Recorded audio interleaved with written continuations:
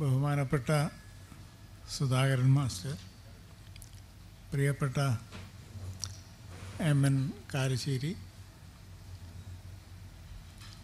ബഹുമാനപ്പെട്ട സദസ്യരെ, സുഹൃത്തുക്കളെ, അടിമകൾ കേരളത്തിൽ ഉണ്ടായതിനെപ്പറ്റി എപ്പോൾ ഏത് സാഹചര്യത്തിൽ അത് സംഭവിച്ചു എന്ന് ചുരുക്കി പറയാനാണ് ഉദ്ദേശിക്കുന്നത്. സാധാരണ നമ്മൾ പഴയ കാര്യങ്ങൾ ഓരോരുത്തരുടെ ബോധപൂർവമുള്ള സൃഷ്ടിയായി പറയുകയും വർത്തമാനകാലത്ത് ഏതെങ്കിലും രീതിയിൽ അവരുമായി ബന്ധം ഉണ്ടെന്ന് സങ്കൽപ്പിച്ച് ഈറയും പകയും വളർത്തിക്കൊണ്ടുവരുന്നൊരു കാലത്താണ് നമ്മൾ ഇങ്ങനെ ഒരു വിഷയം ചർച്ച ചെയ്യുന്നത്. ഇന്നുള്ളവർക്ക് അതിൽ യാതൊരു പങ്കും ഇല്ല എന്ന് എടുത്തു പറയുന്നത് ചരിത്രം പഴയ കാലത്തെ ആളുകളുടെ പഴയ പ്രദേശത്തെ കാര്യങ്ങളാണ്. അല്ലാതെ സാധാരണ ക്ലാസ് മുറികളിൽ പല അധ്യാപകരും പറയുന്ന പോലെ നമ്മുടെ ഗ്രേറ്റ് ആൻസസ്റ്റേഴ്സിൻ്റെ കാര്യമല്ല. അങ്ങനെ ഒരു ബന്ധത്തിൻ്റെ ആവശ്യം. പഴയകാലത്തെ മനുഷ്യർ, പഴയകാലത്തെ സംഭവ വികാസങ്ങൾ, അത് നമ്മൾ ആനുകാലിക ജീവിത സമസ്യകളിൽ ഉൾക്കാഴ്ച ഉണ്ടാക്കാൻ വേണ്ടി വിമർശപൂർവം സമീപിക്കുന്ന ഒന്നാണ്. അതിൽ അഭിമാനമായാലും ദുരഭിമാനമായാലും അത് രണ്ടിൻ്റെ ആവശ്യമില്ല. അതുമായി ബന്ധപ്പെട്ടുള്ള പകയും അമർഷവും ആവശ്യമില്ല. ഒരു തരം നിർഗുണ പരബ്രഹ്മാവസ്ഥയിൽ നമ്മൾക്ക് സമീപിക്കാവുന്ന വിഷയം ആണ്. ഇങ്ങനെ ഒരു വിഷയം തിരഞ്ഞെടുക്കാൻ കാരണം സെറീന ട്രസ്റ്റിൻ്റെ തന്നെ ലോകബോധവും സാമൂഹ്യാവബോധവും രാഷ്ട്രീയ ജാഗ്രതയും ഒക്കെ അങ്ങനെ ഒന്നാണ് സൂചിപ്പിക്കുന്നത്. രാഷ്ട്രീയം എന്ന് ഞാൻ പറയുമ്പോൾ അത് ഒരു രാഷ്ട്രീയ അവസ്ഥയാണ്. മനുഷ്യൻ ഒരുമിച്ച് ജീവിക്കുമ്പോൾ അധികാരത്തിൻ്റെ വിഷയം ഉണ്ട്, അധികാരത്തിൻ്റെ ജനായത്വവൽക്കരണം എന്ന ഒന്നുണ്ട്, സ്വാതന്ത്ര്യം എന്നതുണ്ട്. അത്തരം കാര്യങ്ങളിലൊക്കെ നിതാന്ത ജാഗ്രത പുലർത്തുന്ന ജനാധിപത്യവാദികളുടെ മൂല്യാധിഷ്ഠിത സമീപനം, ആ ഉണർന്നിരിപ്പ് ആണ് രാഷ്ട്രീയം എന്നതുകൊണ്ട് ഉദ്ദേശിക്കുന്നത്. അത്തരം ഒരു ചിന്താരീതി വെച്ച് പുലർത്തിയ ആളായിരുന്നു മിസ്സിസ് സെറീന സുധാകരൻ. ഒരുപാട് വർഷങ്ങളായി എനിക്കറിയാം. സാമാന്യ സൗഹൃദത്തിനപ്പുറം ധിഷണാപരമായ ചില അടുപ്പവും അടുത്ത കാലത്ത്, കൃത്യമായിട്ട് പറഞ്ഞാൽ 2018 മുതൽ, ആ കാലത്ത് ഇന്ത്യൻ ഇൻസ്റ്റിറ്റ്യൂട്ട് ഓഫ് സയൻസിൽ എൻ്റെ വിസിറ്റിംഗ് പ്രൊഫസർ പദവി അവസാനിച്ച് അവിടെ നടത്തിയ പ്രഭാഷണങ്ങൾ ഞാനൊരു പുസ്തക രൂപത്തിൽ പരിവർത്തിപ്പിക്കുന്ന ഘട്ടമായിരുന്നു. ആ ഘട്ടത്തിൽ പേർഷ്യൻ ഭാഷയിലും അറബി ഭാഷയിലും ഉള്ള കൃതികളെപ്പറ്റി അതിൽ വിശേഷിച്ച് പരിജ്ഞാനമൊന്നുമില്ലാത്ത ഒരാൾക്ക് ആവശ്യമായ രീതിയിൽ അറിവ് പകർന്നു കൊടുക്കുക എന്നൊരു ദൗത്യം വളരെ ഭംഗിയായി നിർവഹിച്ചു ശ്രീമതി സെറീന. അതിന് അവരോട് എനിക്ക് തീരാത്ത കടപ്പാടുണ്ട്. History and theory of knowledge production ഒരു ചെറിയ പുസ്തകം ഞാൻ 2019 പ്രസിദ്ധീകരിച്ചു. അത് പ്രസിദ്ധീകരിച്ചപ്പോഴും അത് പരിശോധിച്ചപ്പോഴൊക്കെ അവർ സാമാന്യം ആരോഗ്യാവസ്ഥയിൽ തന്നെ ആയിരുന്നു. പിന്നീടാണ് ആരോഗ്യം ക്ഷയിച്ചു വരികയും അവർ നമ്മെ വിട്ടു പോവുകയും ചെയ്തു. ഈ വിഷയത്തിലേക്ക് കടക്കാം. കേരളത്തിൽ എപ്പോൾ ഏത് സാഹചര്യത്തിൽ അടിമകൾ ഉണ്ടായി? ഇതൊരു ചരിത്ര വിദ്യാർത്ഥി സമീപിക്കുന്നത് അടിമകൾ കൂട്ടത്തോടെ ആവശ്യമായി വരുന്ന ഒരു സാഹചര്യം എപ്പോഴുണ്ടായി എന്ന ചോദ്യത്തോടു കൂടിയിട്ടാണ്. ആ അന്വേഷണത്തോടു കൂടി ആണ്. നമുക്ക് അറിയാൻ കഴിഞ്ഞിടത്തോളം കേരളം ഏതാണ്ട് ഒരു 1000 വർഷത്തോളം ഈ പുനംകൃഷി പ്രധാന ഉപജീവന മാർഗമാക്കി മനുഷ്യർ ജീവിച്ചു തീർത്ത കാലമാണ്. അത്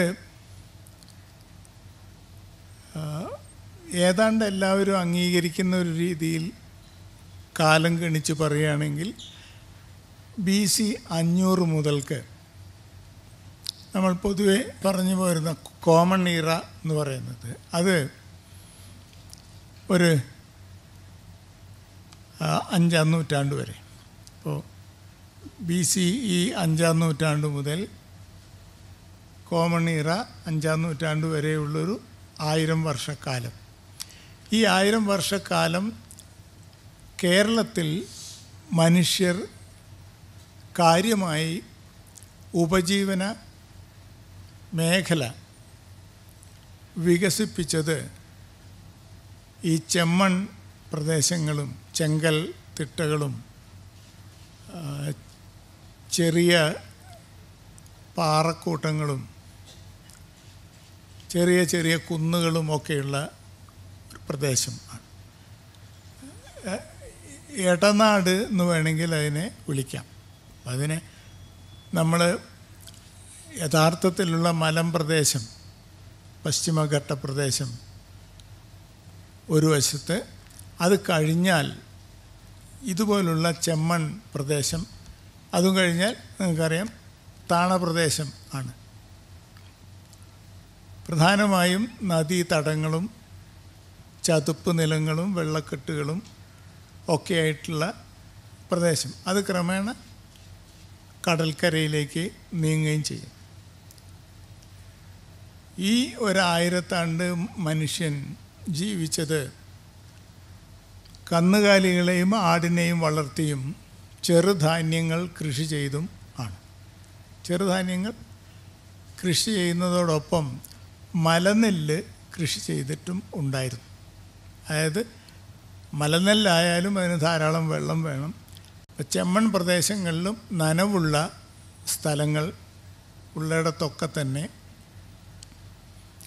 അതുപോലെ 2 കുന്നുകൾ താഴ്ന്ന് വന്ന് വെള്ളം കുറച്ച് കെട്ടിക്കിടക്കുന്ന തരത്തിലുള്ള ചുറ്റുപാടുണ്ടാക്കിയിട്ടുള്ള സ്ഥലം. അവിടെയൊക്കെ തന്നെ ഈ മലനെല്ല് കൃഷി ചെയ്യാൻ സാധിച്ചിരുന്നു. ഏതാണ്ട് ഒരു 60% അത്തരം പ്രദേശങ്ങൾ കാടായി കിടന്നിരുന്നതാണ്. വനഭൂമി എന്ന് തന്നെ പറയാം. ഇന്നത്തെ ഫോറസ്റ്റ് ക്ലാസിഫിക്കേഷൻ അനുസരിച്ച് wet evergreen ഫോറസ്റ്റിൽ law altitude variety അത് ഉള്ള സ്ഥലമാണ്. അതിൻ്റെയൊക്കെ ചെറിയ ചെറിയ ഭാഗങ്ങളായിട്ടാണ് സർപ്പക്കാവുകളൊക്കെ നമുക്കിപ്പോൾ ഉള്ളത്. സർപ്പക്കാടുകൾ വളരെ വിസ്തൃതമായ രീതിയിൽ നിലനിന്നിരുന്നൊരു ഘട്ടമാണ്.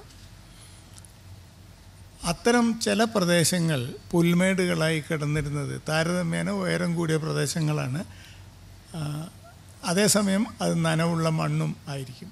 അത്തരം മണ്ണിൽ നെൽകൃഷി നടത്തുകയും മറ്റ് സ്ഥലങ്ങളിലൊക്കെ തന്നെ ചോളവും അതുപോലെയുള്ള മറ്റ് ചില സസ്യങ്ങൾ വളർത്തുക. പ്രധാനമായിട്ടും പലതരത്തിലുള്ള മില്ലറ്റ്, ഇപ്പം ഒരു മില്ലറ്റ് യുഗം ആണ്. മില്ലറ്റിന് വലിയ പ്രാധാന്യം വന്നിട്ടുണ്ട്, ചെറുധാന്യങ്ങൾ എന്നുള്ള പേരിൽ. ഇതൊക്കെ കൃഷി ചെയ്ത് ജീവിച്ചിരുന്ന മനുഷ്യരാണ്. ഈ പ്രദേശത്ത് ധാരാളം പുല്ലും ഒക്കെ ഉള്ളതുകൊണ്ടും കാലി വളർത്തലും അതോടൊപ്പം ഉണ്ടായിരുന്നു. എന്നാൽ പൊതുവെ ചെങ്കൽ പ്രദേശം കൂടുതലുള്ളിടത്ത് അവിടെ ചെറിയ ചില സ്ഥലങ്ങളിൽ പുല്ലും മുൾച്ചെടിയൊക്കെ ഉണ്ടാവും എന്ന് മാത്രമേ ഉള്ളൂ. പക്ഷേ അധികം പുൽമേടുകൾ ഉണ്ടാവില്ല. എങ്കിലും കാലി വളർത്തലായിരുന്നു പ്രധാനപ്പെട്ട തൊഴിൽ. ചില സ്ഥലങ്ങളിൽ കൃഷി ചെയ്യുകയും കാലി വളർത്തുകയും ചെയ്യുന്ന ഈ സമൂഹം വാസ്തവത്തിൽ ലോകം മുഴുവനും തന്നെ ഈ ഒരു ഭൂപ്രകൃതിയിൽ ആണ് ജീവിച്ചിട്ടുണ്ടായിരുന്നത്.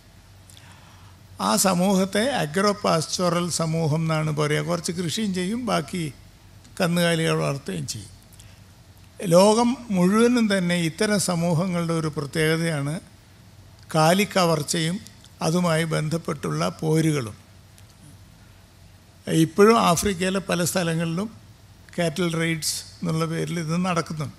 ഒരു വ്യത്യാസം മാത്രമേ ഉള്ളൂ, അവർ AK-47 ഉപയോഗിച്ചിട്ടായിരിക്കും എന്നുള്ള വ്യത്യാസങ്ങൾ. പക്ഷേ പഴയ കാലത്തെ നമുക്കറിയാം അവരും മോശക്കാരായിരുന്നില്ല. കാരണം ഇരുമ്പ് ലഭ്യമായിരുന്നത് കൊണ്ട് ഇരുമ്പിൻ്റെ പലതരത്തിലുള്ള ആയുധങ്ങൾ അവർ ഉപയോഗിച്ചിട്ടുണ്ടായിരുന്നു.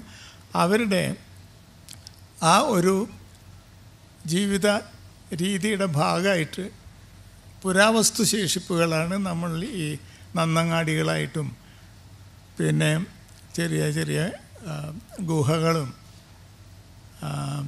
പലതരത്തിലുള്ള ശിലാസ്മാരകങ്ങളും ഒക്കെയുള്ളത്.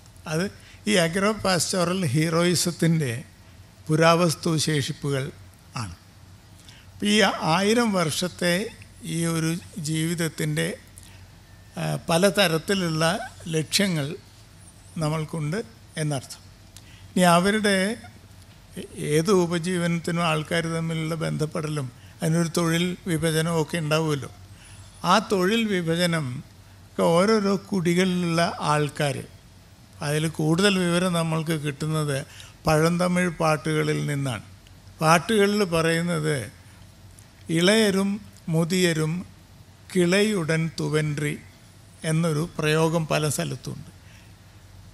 മുതിയർ എന്ന് പറഞ്ഞാൽ മൂത്തവരാണ്, ഇളയവർ അത് അർത്ഥം പറയേണ്ട ആവശ്യമില്ല. കിളച്ചാർച്ചകളാണ് പല ബന്ധങ്ങൾ. മകളെ കല്യാണം കഴിച്ചു കൊണ്ടുപോയിട്ടുള്ള ആൾ, അല്ലെങ്കിൽ മകൻ കല്യാണം കഴിച്ച, അപ്പോൾ കിളച്ചാർച്ചകൾ എന്ന് പറയുന്ന അത്തരത്തിലുള്ള ബന്ധങ്ങളാണ്. ഈ ബന്ധങ്ങൾ ആണ് കൃഷിയുമായി ബന്ധപ്പെട്ടുകൊണ്ടുള്ള ബന്ധങ്ങളുടെ അടിസ്ഥാനം. വെച്ചാൽ ബന്ധങ്ങളെ അടിസ്ഥാനമാക്കി, കുടുംബ ബന്ധങ്ങളെ അടിസ്ഥാനമാക്കിയിട്ടുള്ള ഒരു ഉൽപാദന ബന്ധം അല്ലെ കാർഷിക ബന്ധം അല്ലാതെ വേറൊന്നും അവിടെ ഇല്ല. അത്തരം ഒരു ഉപജീവന മാർഗം സ്വീകരിക്കുമ്പോൾ അവിടെ അടിമകൾക്ക് വലിയ പ്രസക്തി ഇല്ല. പറഞ്ഞു വന്നത് അതാണ്. ഏത് ചുറ്റുപാടിലാണ് അടിമകൾ കൂട്ടത്തോടെ ആവശ്യമായി വരുന്നത്? എന്നാൽ പാട്ടുകളിൽ ചില സ്ഥലത്ത് വിലയിഞ്ഞർ എന്നൊരു വാക്കുണ്ട്, ഇഴിശനർ എന്ന് പറഞ്ഞിട്ടുള്ള വാക്കുണ്ട്, ഇഴിപ്പിറപ്പാളർ എന്ന് പറഞ്ഞ വാക്കുണ്ട്, കടൈശ്യർ എന്ന് പറഞ്ഞ വാക്ക്. കടൈശ്യർ എന്ന് പറഞ്ഞാൽ ഏറ്റവും അറ്റത്തുള്ള, ഏറ്റവും താഴെയുള്ള കൂട്ടർ. ഇഴിപ്പിറപ്പാളർ എന്ന് പറഞ്ഞാൽ ആ താഴ്ന്ന വിഭാഗത്തിൽ താഴെ തട്ടിൽ ജനിച്ചവർ. വിലയിഞ്ഞർ എന്ന് പറഞ്ഞാൽ വീടുപണി ചെയ്യുന്നവർ. ഇതൊക്കെ തന്നെയും ഏത് ചുറ്റുപാടിലാണ് വരുന്നതെന്ന് നോക്കിക്കഴിഞ്ഞാൽ കൃഷി ചെയ്യുന്നതിലുള്ള കനത്ത ജോലി ചെയ്യാൻ വേണ്ടി ഏർപ്പെടുത്തിയിട്ടുള്ള ആൾക്കാരല്ല. അവരൊക്കെ ഒരുതരം വ്യക്തിബന്ധം ഉള്ള ആളാണ്. അപ്പോൾ ഉത്തംപാളയം ഒരു വീരക്കൽ ഇൻസ്ക്രിപ്ഷനുണ്ട്. ആ വീരക്കല്ലിൽ എഴുതിയിരിക്കുന്നതിൽ വീരനുക്ക് അടിയോൻ എന്നാണ്. അപ്പോൾ അവിടെ വലിയ ഒരു വീരനായിട്ടുള്ളത് ഏതെങ്കിലും ഒരു ഊരിൻ്റെ നാഥനോ അല്ലെങ്കിൽ ഒരു പ്രദേശത്തിൻ്റെ തന്നെ അധിപനോ ഒക്കെ ആവാം. ആ വീരന് ഈ കാലിക്കവർച്ചയ്ക്ക് പോകുന്ന സമയത്തുണ്ടാവുന്ന പൊയ്ത്തിൻ്റെ കാര്യമാണ് പറയുന്നത്. അത്തരം പോരിൽ വീരചരമം പ്രാപിച്ച ഒരു വീരൻ്റെ അടിയോൻ എന്ന് പറയുന്നുണ്ട്. അല്ലാതെ അടിമ എന്ന വാക്ക് മറ്റ് ഒന്നിലും നമ്മൾക്ക് കാണാൻ കഴിയില്ല. പാട്ടുകളിലൊന്നും അടിമ എന്ന പേരില്ല. ഈ അടിയോൻ എന്ന ഒരു പേര് അത് കഴിഞ്ഞാൽ ഞാൻ നേരത്തെ പറഞ്ഞ തരത്തിൽ വിടുപണി ചെയ്യുന്ന ആൾക്കാരുടെ പേരാണ്. പിന്നെ ഏത് സമൂഹത്തിലും ഊക്കുള്ളവന് അടിപ്പെട്ട കുറച്ച് ആൾക്കാർ കാണും. അവരെ നമ്മൾ ഒരു സാങ്കേതികമായ അർത്ഥത്തിൽ അടിമ എന്ന് പറയുമ്പോൾ അവരെ ആ തരത്തിൽ കണക്കാക്കാൻ നമുക്ക് സാധിക്കില്ല. ഈ ദാസൻ ദാസി എന്ന വാക്ക് വേദങ്ങൾ തൊട്ടിങ്ങോട്ട് ഉണ്ട്. പ്രധാനപ്പെട്ട സ്മൃതികളായിട്ടുള്ള മനുസ്മൃതി, യാജ്ഞവൽക്യ സ്മൃതി, നാരദ സ്മൃതി ഇങ്ങനെയൊക്കെ പറയുന്ന സ്മൃതികളിലുണ്ട്. അതിനു മുമ്പ് രാമായണം, മഹാഭാരതം അതിൽ ഇങ്ങനെ പരാമർശമുണ്ട്. അപ്പോൾ ദാസന്മാർ വളരെ പഴയ ഘട്ടം മുതൽക്കേ ഉണ്ട്. എന്നാൽ അവരൊരുമിച്ച് ഒരു സംഘമായി കാർഷിക മേഖലയിൽ പ്രവർത്തിക്കുന്നതായിട്ട് നമുക്ക് ആ ഘട്ടത്തിലൊന്നും കാണാൻ കഴിയില്ല. വൈദിക കാലത്തും ഞാൻ നേരത്തെ പറഞ്ഞ തരത്തിലുള്ള ചെറുധാന്യ കൃഷിക്കാരും പശുവിനെ മേച്ച് ഉപജീവനം കഴിക്കുന്ന ആൾക്കാരും ആണ്. അപ്പോൾ ഈ അർത്ഥത്തിൽ പറഞ്ഞാൽ അടിമ എപ്പോഴാണ് ഉണ്ടായതെന്ന് ചോദിച്ചാൽ അത് മനുഷ്യനോളം തന്നെ പഴയൊരു ചരിത്രമായിരിക്കും പറയേണ്ടി വരിക. നമ്മൾക്ക് ആ തരത്തിൽ ആലോചിക്കുന്നതിന് പകരം ഇപ്പം കേരളം എന്ന് പറയുന്ന ഒരു പ്രദേശത്ത് അടിമ എന്നത് കൂട്ടത്തോടെ വരുമ്പോൾ അടിമ ജാതി എന്നുള്ള നിലയ്ക്കാവും. അടിമ ജാതി ഉണ്ടായത് എപ്പോഴാണ്? അടിമ ജാതി എന്ന രീതിയിൽ ഒരു സങ്കല്പത്തോടു കൂടിയിട്ട് ആദ്യം കേരളത്തിൽ എഴുതപ്പെട്ടിട്ടുള്ള ഒരു പുസ്തകം കെ ശാരദാമണി എഴുതിയിട്ടുള്ള emergence of slave cast, the history of the പുലയാസ് in Kerala എന്ന് പറഞ്ഞിട്ടുള്ളൊരു പുസ്തകമാണ്. അവർ സ്റ്റാറ്റിസ്റ്റിക്സ് ഡിപ്പാർട്ട്മെൻറ്റിൽ അതിൻ്റെ ഇൻസ്റ്റിറ്റ്യൂട്ടിലായിരുന്നു ജോലി. അപ്പോൾ ധാരാളം ആർക്കൈവൽ മെറ്റീരിയൽ കാണാൻ ഇടവന്നപ്പോൾ അതിൽ ഈ അടിമ സമ്പ്രദായത്തെ നിരോധിക്കുന്നതിൻ്റെ പല കടലാസുകളും അങ്ങനെയൊക്കെ കണ്ടു. അപ്പോൾ അവരൊക്കെ കാണുന്നത് 1800 ആ കാലത്താണ് അടിമകൾ ധാരാളമായിട്ടുണ്ടാവുന്നതും ഏതാണ്ട് വസ്തുക്കളെ പോലെ അടിമകളെ കൈമാറ്റം ചെയ്യുന്നതും ഒക്കെ. അത് ചാറ്റൽ സ്ലേവറി എന്ന് നമ്മൾ പറയുന്നതാണ്. അടിമകളെ ഏതാണ്ട് വിൽപ്പന വസ്തുക്കൾ പോലെ കാണുന്ന അവസ്ഥ. ആ അവസ്ഥയിൽ ഒരുപാട് കാര്യങ്ങൾ നടന്നിരുന്നു. അതിൻ്റെ രേഖകളാണ് അവർക്ക് കിട്ടിയത്. അതിൽ ഏറ്റവും കൂടുതൽ പരാമർശിക്കപ്പെട്ടിട്ടുള്ളത് പുലയരെ പറ്റിയിട്ട് ആണ്. അപ്പോൾ അതുകൊണ്ട് അവർ പുലയരെ പറ്റിയിട്ടാണ് അവരുടെ സ്റ്റഡി ഉണ്ടായത്. അവരുടെ വിഖ്യാതനായിട്ടുള്ള നരവംശാസ്ത്രജ്ഞൻ ലൂയി ദൂമോവിൻ്റെ കീഴിലാണ് അവർ PhD ചെയ്തത്. അങ്ങനെ അത് വളരെ പ്രധാനപ്പെട്ട പുസ്തകമാണ്. ഈ അടുത്തിടെ 2021 അത് വീണ്ടും പ്രസിദ്ധപ്പെടുത്തി. പിന്നെ KK കുസുമൻ എന്ന് പറഞ്ഞയാൾ തിരുവിതാംകൂറിലെ സ്ലേവറിയെ പറ്റിയൊരു പുസ്തകം എഴുതിയിട്ടുണ്ട്. അടുത്ത കാലത്താണ് വളരെ പ്രധാനപ്പെട്ടൊരു പുസ്തകം സനൽ മോഹൻ എഴുതിയിട്ടുള്ളത്, മോഡേണിറ്റി ഓഫ് സ്ലേവറി. ഇങ്ങനെ സ്ലേവറിയെ പറ്റി അങ്ങനെ ചില പുസ്തകങ്ങളുണ്ട്. പക്ഷേ ഇവരൊക്കെ തന്നെയും 19-ാം നൂറ്റാണ്ടിൽ സ്ലേവറി എന്ന് പറയുന്നത് എങ്ങനെയാണ്, ഏത് രീതിയിലാണ് ഇവിടെ ഉണ്ടായിരുന്നത് എന്ന്, ഇതിൻ്റെ ഉത്ഭവം എന്താണ് എന്ന് ചോദിച്ചത് ശാരദാമണി മാത്രമാണ്. പക്ഷേ ശാരദാമണിക്ക് അത് വിശദീകരിക്കാൻ നിവൃത്തിയൊന്നും ഉണ്ടായിരുന്നില്ല. അതുകൊണ്ട് അവർ 2-3 പാരഗ്രാഫിൽ ചില കാര്യങ്ങൾ പറഞ്ഞ് നിർത്തുകയാണ്. മിക്കവാറും നരവംശാസ്ത്രജ്ഞന്മാരുടെയും സ്ഥിതി അത് തന്നെയാണ്. തൾസ്റ്റൺ എന്ന് പറഞ്ഞ ആളാണ് ഈ പറയുന്ന വിഭാഗങ്ങളെയും പറയുന്നത്. അദ്ദേഹം എല്ലാ കാസ്റ്റിനെ പറ്റിയും എല്ലാ ട്രൈബിനെ പറ്റിയും പറയുന്ന വോളിയൂംസാണ്. അതിൽ സ്ലേവ് കാസ്റ്റ് എന്നുള്ള രീതിയിൽ ചെറുമക്കളെയും പുലയരെയും പറ്റി പറയുന്നുണ്ട്. കേരളത്തിലെ ട്രൈബ്സിനെ പറ്റിയും കാസ്റ്റിനെ പറ്റിയും പറയുമ്പോൾ അത് വിസ്തരിച്ച് തന്നെ പറയുന്നുണ്ട്. കാരണം അദ്ദേഹത്തിന് ചെറുമക്കളെ പറ്റിയും പുലയരെ പറ്റിയും ധാരാളം കാര്യങ്ങൾ കിട്ടിയിട്ടുണ്ടായിരുന്നു. അതുകൊണ്ട് അതൊക്കെ തന്നെയും പറഞ്ഞു വച്ചിട്ടുണ്ട്. അപ്പോൾ ആരാണ് പുലയർ, ആരാണ് ചെറുമക്കൾ എന്ന് ഒന്ന് വിശദീകരിച്ചിട്ട് മാത്രമേ അവർ അടിമകൾ ആയത് എങ്ങനെയാണ് എന്ന് നമുക്ക് പറയാൻ പറ്റുള്ളൂ. ഇപ്പോൾ ശാരദാമണി ആയാലും അതിനു മുമ്പ് തൾസ്റ്റനെ പോലെയുള്ള നരവംശാസ്ത്രജ്ഞന്മാരായാലും അവർക്കൊക്കെ പറയാനുള്ളത് ഒന്ന് ബ്രാഹ്മണന്മാരുടെ കുടിയേറ്റം.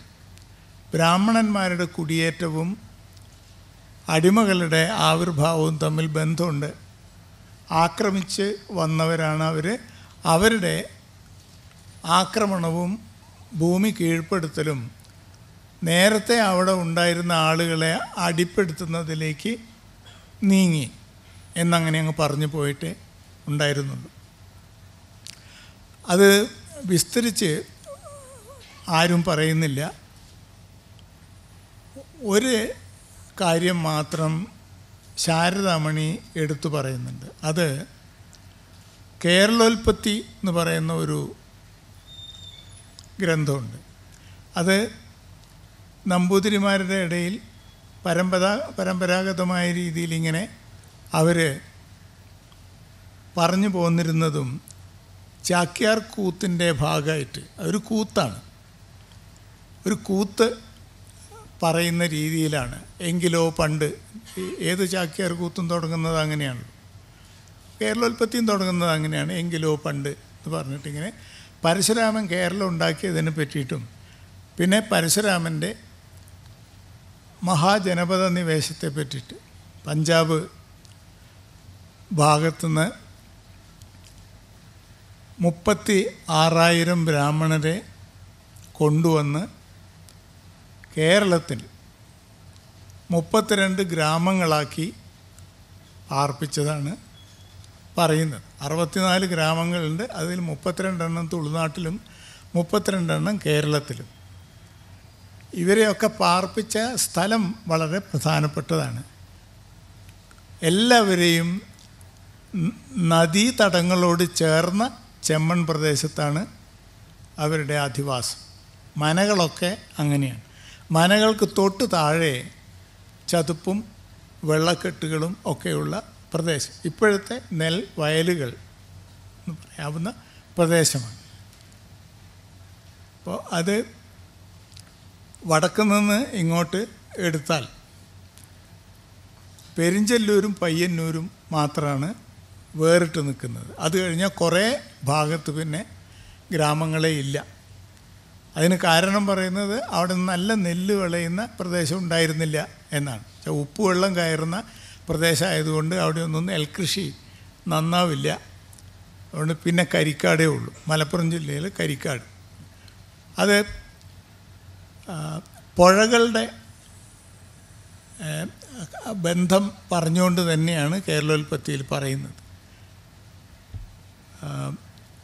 പേരാറിന് ചുറ്റും അല്ലെങ്കിൽ പേരാറ് മുതൽക്ക്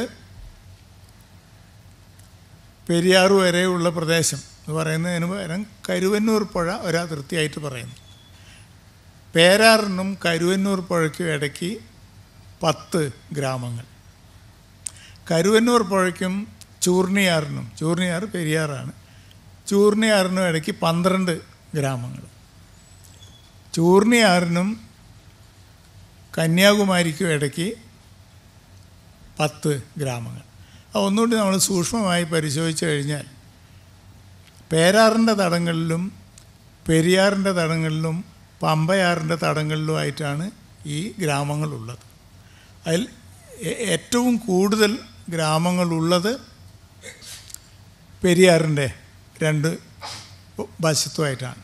പെരിയാറിൻ്റെ ഫ്ലഡ് പ്ലെയിൻസിലാണ് അവരുടെ അധികാരം ഉണ്ടായിരുന്നത്. ഏറ്റവും വലിയ വയലുകൾ ഉണ്ടായിരുന്നതും ഈ പ്രദേശത്താണ്. ഈ പ്രദേശങ്ങളിലേക്ക്, ഗ്രാമങ്ങളിലേക്ക് ആളുകളെ പാർപ്പിച്ചതിൻ്റെ കണക്കും പറയുന്നുണ്ട്. 1000, 2000, 3000, 4000, 5000 ഈ തരത്തിലാണ്. അതിൽ ഇപ്പോൾ മൂഴിക്കുളം, ആലത്തൂർ 2 ഗ്രാമങ്ങളിൽ 1000 വീതം മാത്രമേ ഉള്ളൂ. അതിൽ പയ്യന്നൂർ 2000,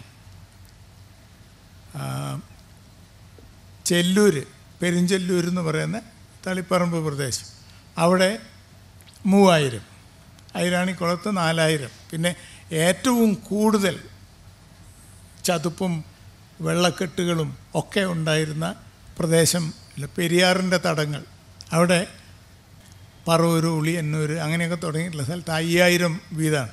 ഏതായാലും കണക്കുകളെല്ലാം കൂടെ കൂട്ടിക്കഴിഞ്ഞാൽ 36,000 ബ്രാഹ്മണന്മാരെയാണ് ഈ 32 ഗ്രാമങ്ങളിലായിട്ട് താമസിപ്പിച്ചത്. അത് കേരളോൽപ്പത്തിയിൽ പറയുന്നുണ്ട്. അപ്പോൾ ശാരദാമണി ആലോചിച്ചത്, ഈ വിശദാംശങ്ങളിലേക്കൊന്നും അവർ കടക്കുന്നില്ലെങ്കിലും പരശുരാമൻ വടക്ക് നിന്ന് ബ്രാഹ്മണരെ ഇവിടെ കൊണ്ടുവന്ന് താമസിപ്പിച്ചു, അവർ നെൽകൃഷി വികസിപ്പിച്ചു എന്നാണ് പറയുന്നത്. അങ്ങനെയാണെങ്കിൽ അവർക്ക് ആളുകൾ വേണ്ടേ? അപ്പോൾ അവർ മദ്രാസിൽ നിന്ന് കിട്ടിയിട്ടുള്ള ഒരു കേരളോൽപ്പത്തി ടെക്സ്റ്റിൽ പരശുരാമൻ കാട്ടിൽ കയറി ആദിവാസികളെ പിടിച്ച് ഇവർക്ക് അടിമകളാക്കി കൊടുത്തു എന്നാണ്. അപ്പം അതങ്ങനെ വിസ്തരിക്കാൻ പറ്റിയ ഒരു സംഗതിയായിട്ട് അവർക്ക് തോന്നിയിട്ടില്ല. കാരണം അതൊരു കഥ പോലെ നിൽക്കുകയാണ്. അതുകൊണ്ട് അതവർ അങ്ങനെ പറഞ്ഞ് അവസാനിപ്പിക്കുകയാണ്. പിന്നെ ഒരു 19-ാം നൂറ്റാണ്ടിൻ്റെ കാര്യത്തിലേക്ക് കടക്കുക. 19-ാം നൂറ്റാണ്ടിലുള്ള രേഖകൾ പറയുന്ന അടിമകളുടെ സ്ഥിതിയാണ്. ആ അടിമകളാവട്ടെ ഈ വിൽപ്പന ചരക്കുകൾ പോലെ വിൽക്കുകയും വാങ്ങുകയും ഒക്കെ ചെയ്തിരുന്നവരാണ്. ആ തരത്തിലാണ്. ഇപ്പം ലോകം മുഴുവനും അടിമകളുണ്ടായിരുന്നു എന്ന് നമുക്കറിയാം. ഇവിടെയൊക്കെ അടിമ സമ്പ്രദായം നിരോധിച്ച് കഴിഞ്ഞിട്ടും ഇപ്പോൾ 1861 സിവിൽ വാറിന് ശേഷം മാത്രമാണല്ലോ അമേരിക്കയിലെ അടിമ സമ്പ്രദായം നിർത്തലാക്കിയിട്ടുള്ളത്. ഇവിടെ റാണി ഗൗരി ലക്ഷ്മിബായി 1812 തന്നെ അടിമ സമ്പ്രദായം നിരോധിക്കുന്നുണ്ട്. പക്ഷെ നിരോധിച്ചുകൊണ്ട് മാത്രം കാര്യമില്ല. നിയമം വഴി നടപ്പിൽ വന്നൊരു സംഗതിയല്ല ഇത്. ഒരു നിയമം പാസ്സാക്കിയിട്ട് ഇവരൊക്കെ അടിമകളാണ് എന്ന് പറയുമ്പോൾ അങ്ങനെ അടിമകൾ വന്നിട്ടുണ്ടെങ്കിൽ നിയമം വഴി തന്നെ അത് നിരോധിക്കാൻ പറ്റും. പക്ഷെ നിരോധിച്ച് കഴിഞ്ഞിട്ടും വളരെ ശക്തമായ രീതിയിൽ അത് നിലനിന്ന് പോന്നു. കാരണം എന്താണെന്ന് വെച്ചാൽ അത് അടിമ ജാതി എന്ന നിലയ്ക്ക് ആയതുകൊണ്ടാണ്. ജാതി തന്നെ അത് വലിയൊരു അധികാര സ്വരൂപം ആണ്. ആ അധികാരത്തിനകത്ത് പെട്ട് കഴിഞ്ഞാൽ നിയമം വഴി സ്വതന്ത്രമാക്കിക്കൊണ്ട് കാര്യമില്ല, സ്വതന്ത്രമാവാൻ കഴിയില്ല. ഇപ്പോഴും മനുഷ്യൻ എല്ലാ രീതിയിലുള്ള പുരോഗമന ചിന്തകൾ ഉണ്ടായിട്ടും കീഴടക്കാൻ കഴിയാത്ത ഏതാനും കാര്യങ്ങളിൽ ഒന്ന് ജാതിയാണ്. വലിയ പ്രയാസമാണ് ജാതിയെ ഒഴിവാക്കാൻ. ജായത്തെ ഇതി എന്നാണ്, ജന്മന അതിനകത്താണ്. അപ്പം ജന്മന ഉണ്ടായിട്ടുള്ള ഒരു സംഗതിയാണ് ബോധപൂർവം ആലോചിച്ച് ഏതിലെങ്കിലും ചേരുന്നത് പോലെയല്ല. നമ്മൾക്കും ഒരു ജാതി ചേരാനോ അതിൽ നിന്ന് രാജിവെച്ച് പോകാനോ സാധിക്കില്ല. അപ്പോൾ അതങ്ങനെ ജന്മന ഉണ്ടായിട്ടുള്ളതാണ്. അതിൻ്റെ ശക്തി അത്ര അധികമാണ് എന്നർത്ഥം. അതിന് ചെലുത്താൻ കഴിയുന്ന അധികാരത്തിനും അതിന് നിയന്ത്രിക്കാൻ കഴിയുന്ന പരിധിക്കും ഒക്കെ നമുക്ക് കൃത്യമായിട്ട് നിശ്ചയിക്കാൻ കഴിയില്ല. ഇവിടെ ഞാൻ ആദ്യം പറഞ്ഞു, ഈ 1000 വർഷം ചെറുധാന്യങ്ങളും ഒക്കെ ആയിട്ടും കന്നുകാലികളെ വളർത്തിയിട്ടും കാലിക്കവർച്ച നടത്തിയും പോരടിച്ചും ഒക്കെ ജീവിച്ചിരുന്ന മനുഷ്യർ ഒരു വശത്ത്, അവരിൽ ചെറിയ ചതുപ്പല്ല ചെറിയ നനവുള്ള മണ്ണിൽ നെൽകൃഷി നടത്തിയിട്ടും ഒക്കെയുള്ള ഒരു ജീവിതം ഒരു വശത്ത്, അവിടെ കൂട്ടത്തോടെ അടിമകൾ ആവശ്യമില്ല എന്ന് ഞാൻ പറഞ്ഞു. അതേസമയം കൂട്ടത്തോടെ അടിമകളില്ലെങ്കിൽ ഒരു പണിയും ചെയ്യാൻ കഴിയാത്ത ഒരു സ്ഥലം ആണ് ഈ പുഴയോരങ്ങൾ എന്ന് പറയുന്നത്. ഇപ്പോൾ വയലുകളില്ലാത്ത കേരളം ഒരു നിമിഷം മനസ്സിലൊന്ന് ആലോചിച്ച് നോക്കുക. വയലുകൾ ഉണ്ടായിട്ടില്ല എന്ന് വിചാരിക്കുക. ഈ വയലുകൾ ഇപ്പോൾ തന്നെ നമ്മൾ ഏതെങ്കിലും കുന്നുംപുറത്തൊക്കെ കയറി നോക്കിക്കഴിഞ്ഞാൽ അതൊക്കെ തന്നെയും പുഴ പോലെ വളഞ്ഞു തിരിഞ്ഞൊക്കെ ഇങ്ങനെ കിടക്കുന്ന കാണും. പുഴകളെല്ലാം തന്നെ വലിയ ഫ്ലഡ് സമയത്ത് വേറെ കൈവഴികളായിട്ടൊക്കെ ഒഴുകിയ വഴികളാണ്. അതിൻ്റെയും മുമ്പ് ഉള്ള പാലിയോ ചാനൽസ് എന്ന് പറയും. അത് കേരളം ഒരു 8 മില്യൺ വർഷത്തിനു മുമ്പ് കടൽ പശ്ചിമഘട്ടം വരെ പോവുകയും അതിനുശേഷം ഇറങ്ങുകയും ചെയ്തിട്ടുണ്ട്. അത് ഏറ്റവും അടുത്ത കാലത്തുണ്ടായിട്ടുള്ളതാണ്. അങ്ങനെ അതിലും വളരെ പഴയ കാലത്ത് 4-5 തവണ ഈ ട്രാൻസ്ഗ്രഷൻ റിഗ്രഷൻ എന്ന് ജിയോളജിസ്റ്റുകൾ പറയുന്ന പ്രക്രിയ നടന്നിട്ടുണ്ട്. അത് കടൽ പശ്ചിമഘട്ടം വരെ കയറി വരിക, പിന്നീട് ഇറങ്ങിപ്പോവുക. അപ്പോൾ ഇങ്ങനെ കടൽ കയറി ഇറങ്ങി പോകുമ്പോൾ വെള്ളം ഒഴുകിപ്പോകുന്ന ചാലുകൾ, അതാണ് ഈ പാലിയോ ചാനൽസ് എന്ന് പറയുന്നത്. അപ്പോൾ പല വയലുകൾ രൂപപ്പെട്ടിരിക്കുന്നതും പല പുഴകൾ ഇപ്പോഴും ബാക്കി നിൽക്കുന്നതും ഈ പ്രക്രിയയുടെ ഭാഗമായിട്ടാണ്. ഏതാനും പുഴകൾ പെരനിയൽ എന്ന് പറയാവുന്ന തരത്തിൽ അവശേഷിച്ചിട്ടുണ്ട്. 44 നദികൾ. ഈ ഓരോ നദികളും 3 നദികളായിട്ട് വേണം സങ്കല്പിക്കാൻ. കാരണം ഓരോ നദിയും നല്ല മഴക്കാലം വന്നു കഴിഞ്ഞാൽ ഉടനെ അത് കവിഞ്ഞൊഴുകും. കവിഞ്ഞൊഴുകുമ്പോൾ ഇരു കരയിലേക്കും കവിഞ്ഞൊഴുകുകയും പ്രധാനപ്പെട്ട നദി ഉണ്ടാവുകയും ചെയ്യും. അപ്പോൾ ഓരോ പുഴയുടെയും സൈഡിൽ ഇതേ പുഴ തന്നെ 2ആയിട്ട് വരും. ഒരു പുഴ നല്ല മഴക്കാലത്ത് 3 പുഴകളായിട്ടാണ് ഒഴുകിയിട്ടുണ്ടായിരുന്നത്. ഇപ്പം മഴയുടെ കണക്കൊക്കെ മാറിയിട്ടുണ്ട്.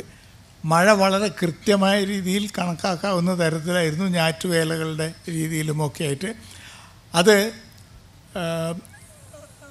വലിയ തെറ്റില്ലാതെ നടന്നിട്ടുമുണ്ടായിരുന്നു. അതുകൊണ്ട് തന്നെ അത് പരശുരാമൻ ഏർപ്പെടുത്തിയതാണെന്നാണ് കഥ. കേരളത്തിലെ ഈ നെൽകൃഷിയും അതിന് പറ്റിയ കാലാവസ്ഥയും ഒക്കെ പരശുരാമൻ അറേഞ്ച് ചെയ്ത് കൊടുത്തു പോയതാണ്. അപ്പോൾ കൃഷി ചെയ്യേണ്ടത് ഈ പറയുന്ന പ്രദേശത്താണ്. ഫ്ലഡ് പ്ലെയിൻസ് എന്ന് പറയുന്നത്, റിവർ ബേസിൻ എന്ന് പറഞ്ഞാൽ ഫ്ലഡ് പ്ലെയിൻ ആണ്. അത് എപ്പോഴും ഇങ്ങനെ മഴക്കാലത്ത് കരകവിഞ്ഞ് ഒഴുകിപ്പോയി അതിൻ്റെ എക്കൽ മണ്ണ് നിക്ഷേപിച്ച വലിയ തിട്ടകളാണ്. പിന്നെ വലിയ വലിയ കുഴികൾ പോലെയുള്ള പ്രദേശത്ത്, താണപ്രദേശത്ത് വെള്ളം കെട്ടിക്കിടക്കുകയും ചെയ്യുന്നുണ്ട്. അപ്പോൾ ഇന്നത്തെ വയലുകൾ ഇല്ല എന്ന് നമ്മൾ സങ്കല്പിച്ചാൽ ആ ഭൂപ്രദേശത്തിൻ്റെ സ്വഭാവം അത് ചതുപ്പുകളും വെള്ളക്കെട്ടുകളും ഒക്കെയാണ്. ഈ ചതുപ്പുകളും വെള്ളക്കെട്ടുകളും ഒക്കെ ആയിട്ട് കിടന്നിരുന്ന സ്ഥലത്ത് പലതരത്തിലുള്ള കൈത മുള്ളുകൾ വളർന്നിട്ടും അതുപോലെയുള്ള പലതരത്തിലുള്ള കൈതകൾ, ഞാൻ പറഞ്ഞത് ചെറിയ കൈത മുതൽക്ക് പെരുങ്കൈത വരെയുള്ള കൈതകൾ അപൂർവം ചില സ്ഥലത്തൊക്കെ അത് അവശേഷിക്കുന്നുള്ളൂ.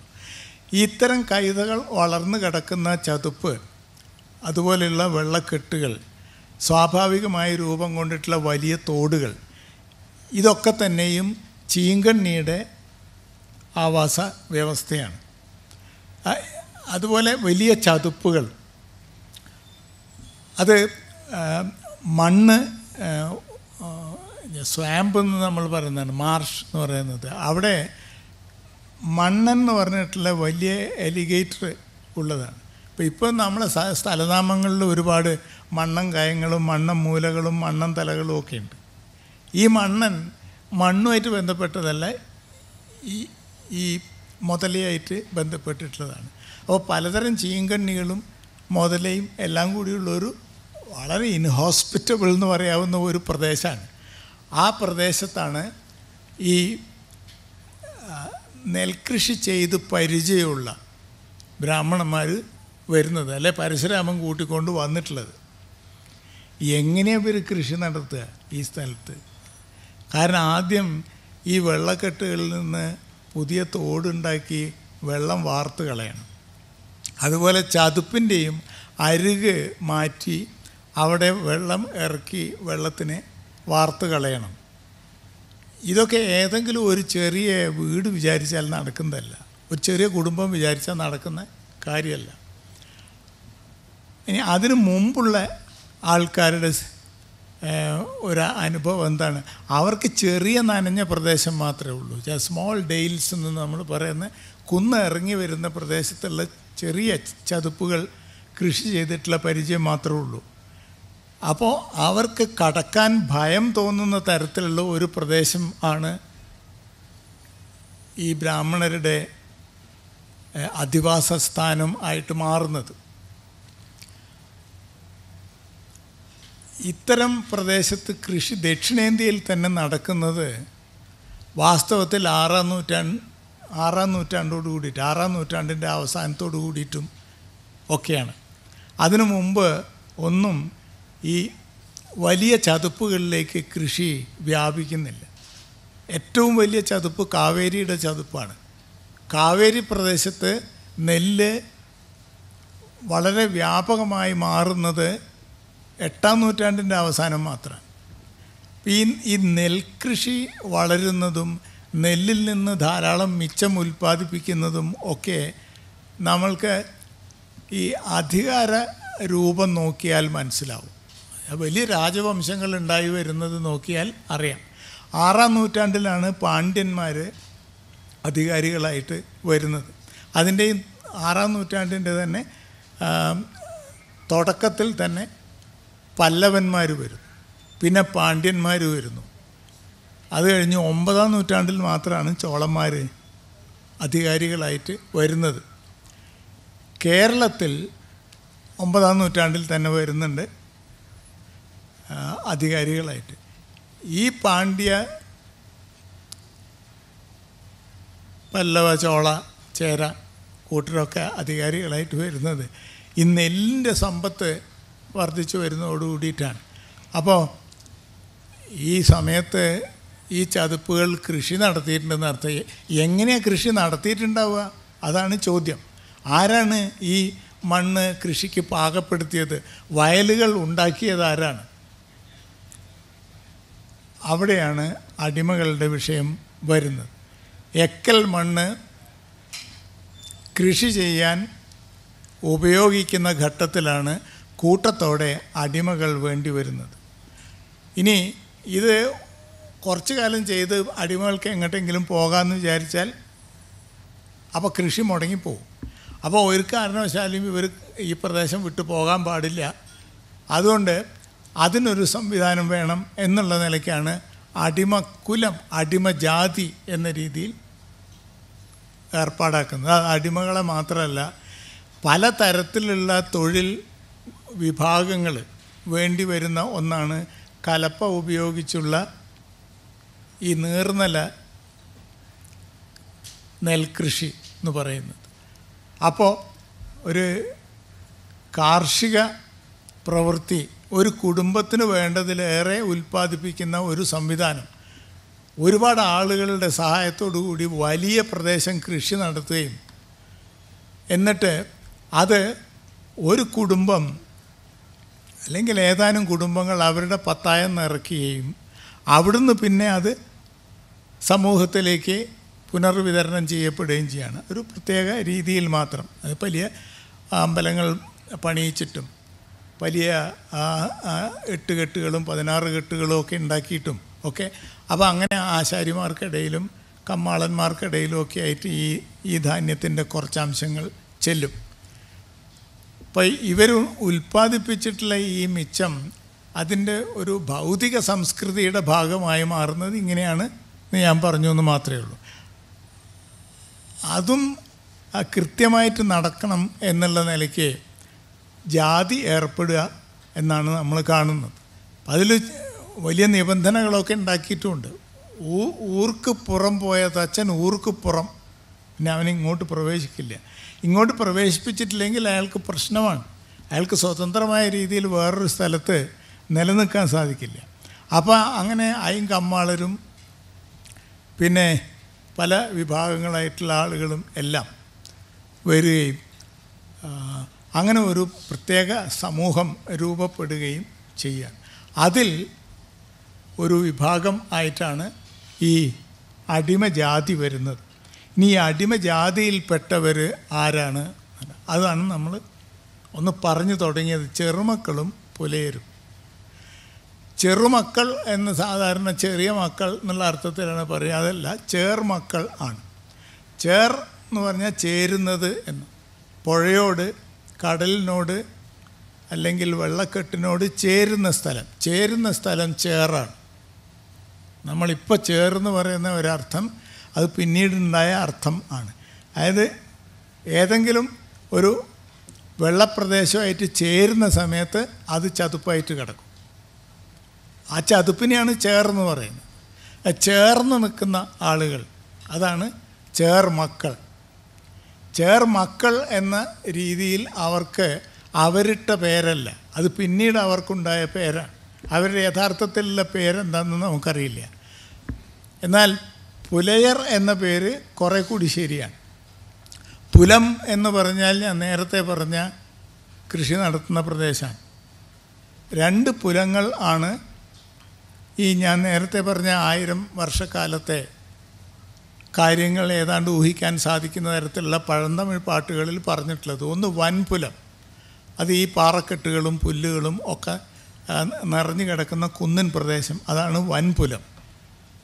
മറ്റൊന്ന് മേൻപുലം ഈ നനവുള്ള ചെമ്മൺ പ്രദേശമാണ്. അത്യാവശ്യത്തിന് മലനെല്ല് കൃഷി ചെയ്യാൻ പറ്റുന്ന പ്രദേശം. ഇത് 2 പുലങ്ങളാണ്. ഇതിൽ ഈ പുലങ്ങളിൽ കൃഷി നടത്തിക്കൊണ്ട് ജീവിച്ചിരുന്ന ആളുകളാണ് പുലവാസികളാണ്, പുലയാളുകൾ ആണ് പുലയർ.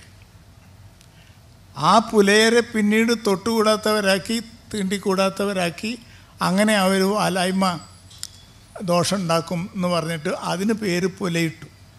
എന്നിട്ട് പിന്നെ പുലയുള്ള ആൾക്കാരാണ് പുലയർ എന്ന് പറഞ്ഞിട്ടാണ് നരവംശാസ്ത്രജ്ഞന്മാർ. അതൊരു റിവേഴ്സ് ഗിയറിലുള്ള ഏർപ്പാടാണ്. ആ പുല അവർക്ക് പിന്നീട് സ്ഥാപിച്ചതാണ്. അവരുടെ പേരും പുലയും തമ്മിൽ ബന്ധമില്ല. പക്ഷേ ഏത് പുസ്തകം നിങ്ങൾ എടുത്തു നോക്കിക്കോളൂ, അതിലൊക്കെ പുലയരുടെ പേര് വരാൻ കാരണം അവർക്ക് പുലയുള്ളത് കൊണ്ട് പുലയ ജാതി എന്ന അർത്ഥത്തിലാണ്. അത് തെറ്റാണ്.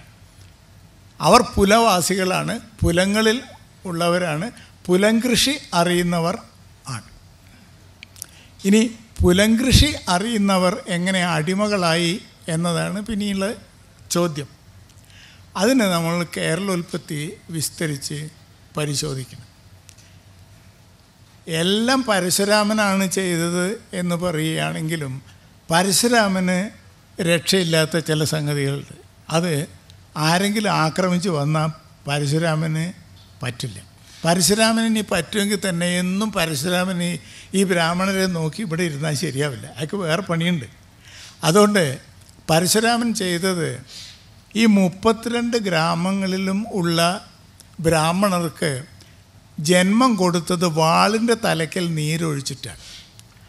അത് വളരെ സൂക്ഷിക്കേണ്ട ഒരു കാര്യം.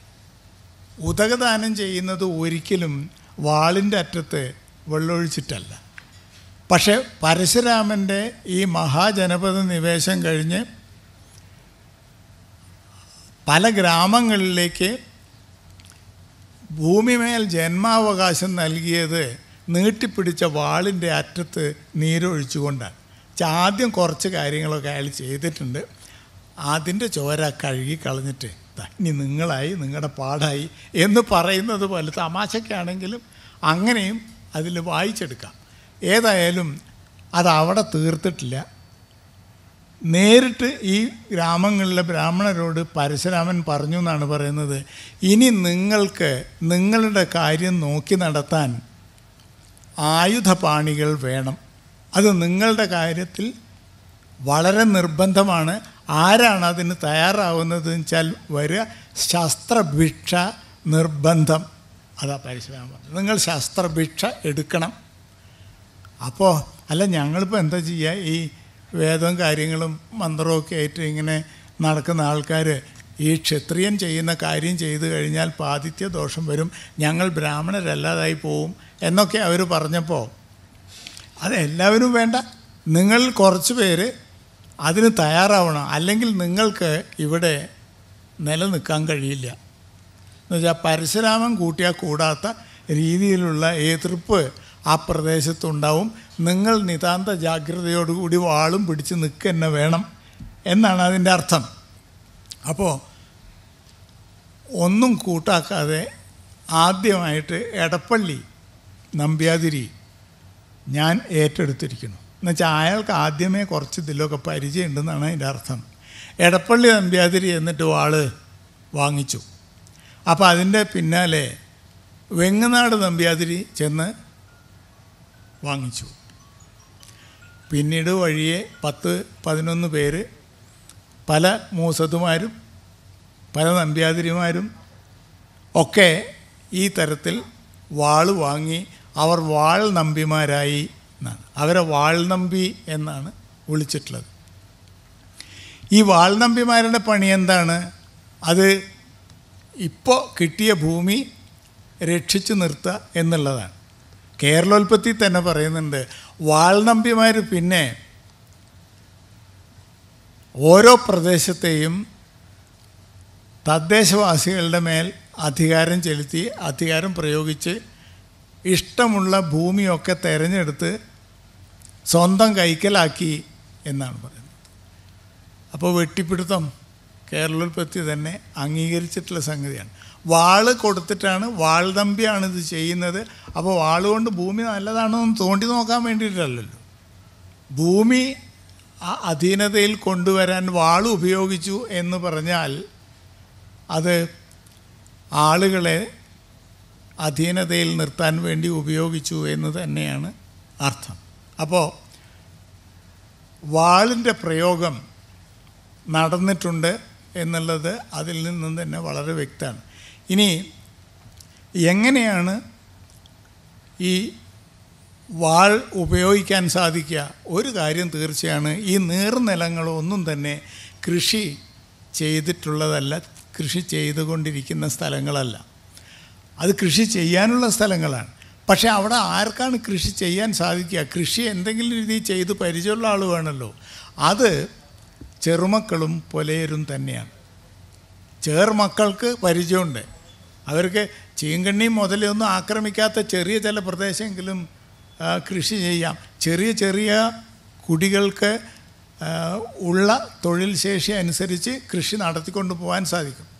അവർക്കത് പരിചയമുണ്ട്. ഇനി അവരെ കൂട്ടത്തോടെ നിർബന്ധിച്ചു കഴിഞ്ഞാൽ അവർക്ക് ഈ വലിയ ചതുപ്പിലേക്ക് കൃഷി വ്യാപിപ്പിക്കാൻ സാധിക്കും, തോട് കീറാൻ സാധിക്കും, ചാലുകൾ കയറി വെള്ളം വാർത്ത് കളയാൻ സാധിക്കും, ചതുപ്പ് ഉണക്കിയെടുക്കാൻ സാധിക്കും. ക്രമേണ വലിയ വലിയ വയലുകൾ രൂപപ്പെടുത്താൻ കഴിയും എന്നുള്ളതാണ്. ഇത് അങ്ങനെ പെട്ടെന്ന് ഒരു പ്രസംഗത്തിലൂടെ ഒന്നും നടക്കില്ല. അവരെയൊക്കെ വിളിച്ചു കൂട്ടി പ്രസംഗിക്കുക എന്ന് പറഞ്ഞാലൊന്നും സംഗതി നടക്കില്ല. ഇനി അവിടെ എന്താ അവസ്ഥ? ഇതിനൊന്നും ചോദിക്കാനും പറയാനും ആരും ഉണ്ടായിരുന്നില്ലേ എന്നൊരു ചോദ്യം വരും. അപ്പോഴാണ് രാജാവൊന്നും ഉണ്ടായിരുന്നില്ലേ എന്നുള്ള ചോദ്യം വരുന്നത്. ഇവർ ഈ വരുന്ന സമയത്ത് അവിടെ രാജാവില്ലാത്ത അവസ്ഥയുണ്ട്.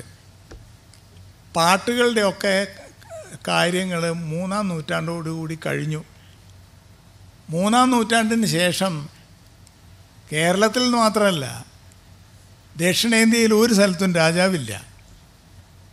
രാജാക്കന്മാരെ മുഴുവനും ആക്രമിച്ച് കീഴടക്കിക്കൊണ്ട് ഉത്തര കർണാടകയിൽ നിന്ന് ഒരു വിഭാഗം, മറോഡിങ് ട്രൈബ് എന്നാണ് ഇവരെ പറ്റി പറയുന്നത്, അക്രമകാരികളായിട്ടുള്ള ഒരു ട്രൈബ്, കളബ്രർ, അവർ വന്നു ആക്രമിച്ച് കീഴടക്കി എന്ന്.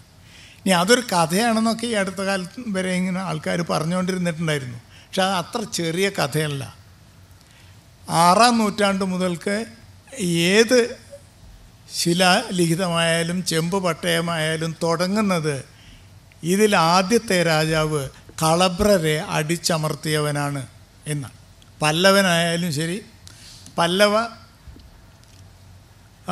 നരസിംഹവർമ്മൻ, പാണ്ഡ്യൻ കടുങ്ങോൻ, പിന്നീട് കുറേ കാലം കഴിഞ്ഞിട്ട് വന്ന വിജയാലയ ചോളൻ, ഇവരൊക്കെ തന്നെയും വന്നു കഴിഞ്ഞാൽ അവർ അധികാരികളായത് എങ്ങനെയാണെന്ന് പറയുന്നത് ഇവിടെയൊക്കെ തന്നെ അധികാരം ചെലുത്തി നശിപ്പിച്ചിട്ടുള്ള കളബ്രരെ ഒതുക്കിയിട്ടാണ് വന്നത് എന്നാണ്. ആരെ ഈ കളബ്രര്? ഒരു 5-10 വർഷം മുമ്പ് വരെ നമുക്ക് ഒരു ഐഡിയ ഉണ്ടായിരുന്നില്ല. കാരണം ഒരു രാജവംശാവലിയിലും അങ്ങനെ ഒരു കൂട്ടരെ പറ്റിയിട്ട് പറയുന്നില്ല. അവർക്കൊരു രാജവംശാവലിയില്ല, പുരാണങ്ങൾ അവരെ പറ്റി പറയുന്നില്ല, അങ്ങനെയൊക്കെയാണ്. പക്ഷേ പൊന്നമരാവതിക്കടുത്ത്, മധുരയുടെ ശിവഗംഗ താലൂക്കിലെ പൊന്നമരാവതിക്ക് അടുത്ത് പുലാംകുറിച്ചി എന്ന് പറയുന്ന സ്ഥലത്ത് വയലിൻ്റെ നടുക്ക് ഒരു ചെറിയ പാറയുണ്ട്. ചെറിയ പാറ എന്ന് വെച്ചാൽ ഒരു പാറയാണ്. ഒരു 9 മീറ്റർ നീളത്തിലും 4.5 മീറ്റർ ഉയരത്തിലുള്ളൊരു പാറ. ആ പാറയുടെ മേലെ 3 ശാസനങ്ങളുണ്ട്. വലിയ അക്ഷരത്തിൽ വെട്ടി എഴുതിയിരിക്കുന്ന ശാസനമാണ്. അതിൽ ചേന്തൻ കൂറ്റൻ 192 വർഷം. അപ്പോൾ ഒരാൾ 192 വർഷം എന്തായാലും ജീവിക്കില്ലല്ലോ. അപ്പോൾ ഒരു വംശാവലിയുടെ ഭാഗമായിട്ട് ഏതോ ഒരു രാജാവിൽ തുടങ്ങിയതാണ്. ആ രാജാവ് വന്നതിന് ശേഷം ചേന്തൻ കൂറ്റൻ്റെ അടുത്ത് എത്തുമ്പോഴേക്കും 192 വർഷമായി എന്നാണ്. അതിൽ പറയുന്ന കാര്യങ്ങൾ,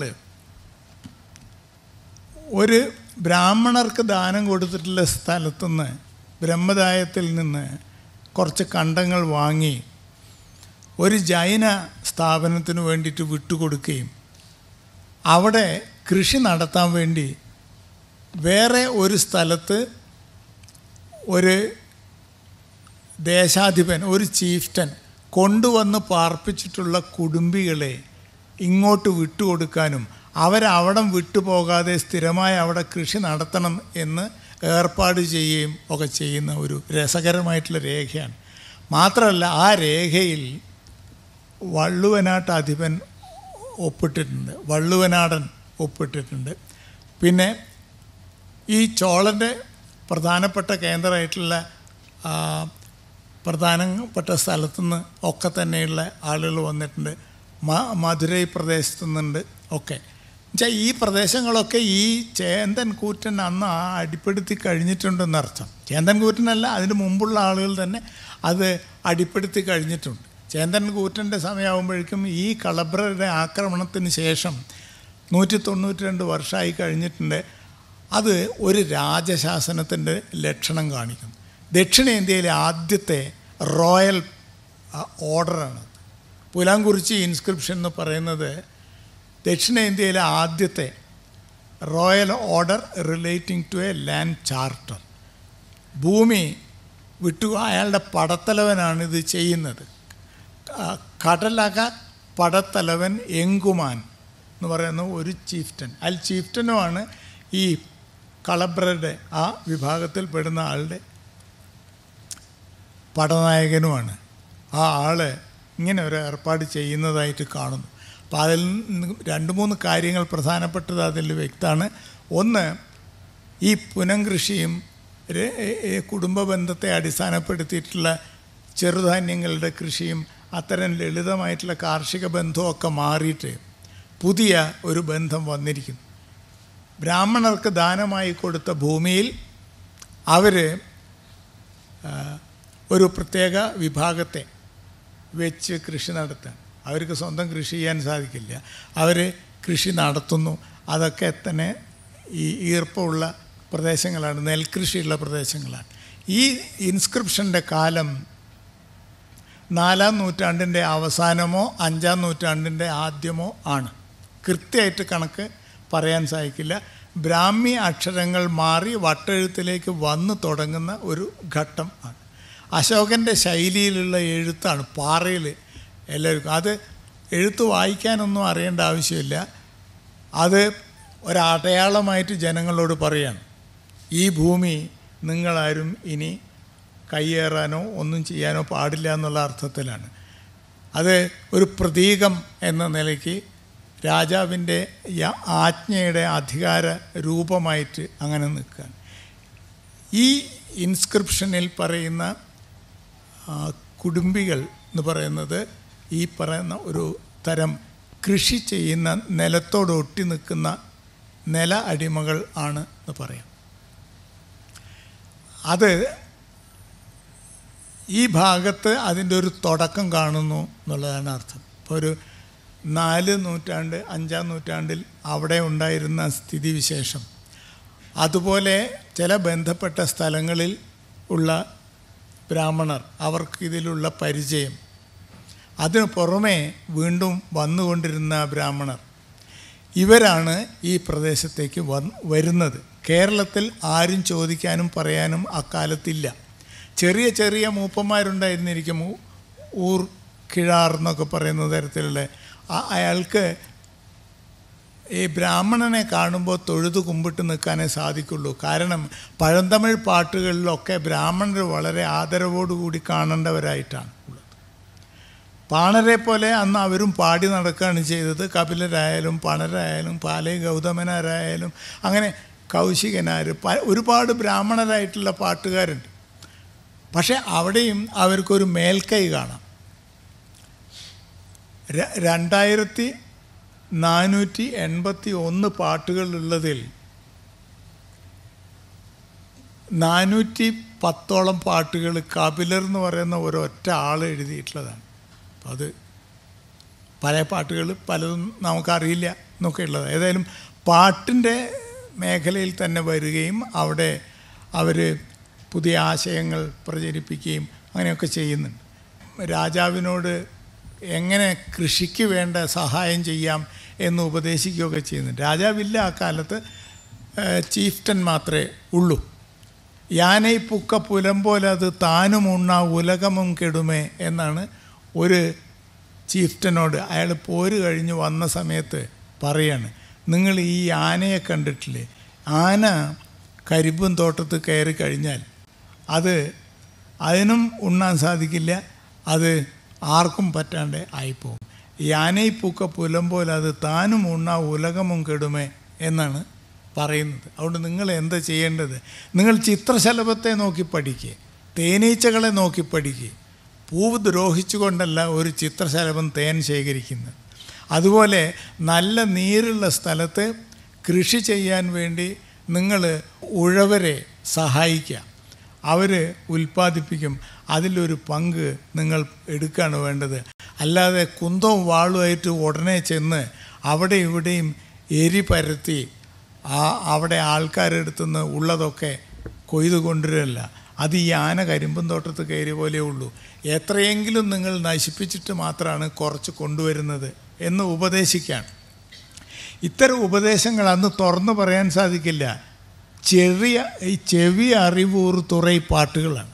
അതൊരു തുറയായിട്ട് തന്നെ വിഭജിച്ചു വച്ചിരിക്കുക. 4 ആൾ കേൾക്കെ ഇത് പറഞ്ഞാൽ അന്ന് ശരിയാവില്ല. കാരണം അന്നത്തെ ധാരണ എന്താണ്?